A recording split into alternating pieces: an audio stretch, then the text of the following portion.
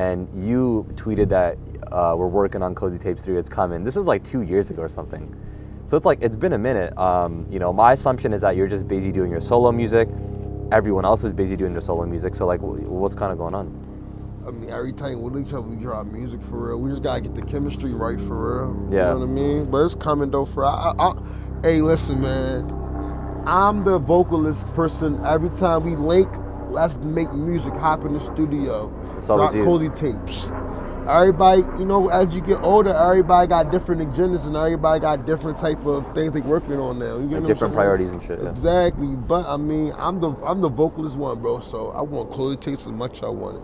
Every time we're in the studio, though, we be rapping though. Like every time me and Rocky get in the studio, we make about 4 songs. Okay. Like, you know what I mean? Like, there's 2 Cozy Tapes out right now, and I want to ask, like, out of both of them, right?